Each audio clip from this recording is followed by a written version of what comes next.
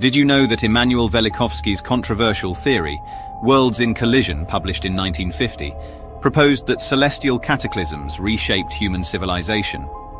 According to Velikovsky, around the 15th century BC, Venus was ejected by Jupiter as a comet, which then perturbed Mars's orbit, causing spectacular events on Earth remembered in myths and religious traditions. His work stirred substantial criticism in the scientific community due to the lack of physical evidence and conflicts with the established understanding of solar system physics. While largely discredited by mainstream scientists, his ideas continue to spark debate and interest in planetary science and myth.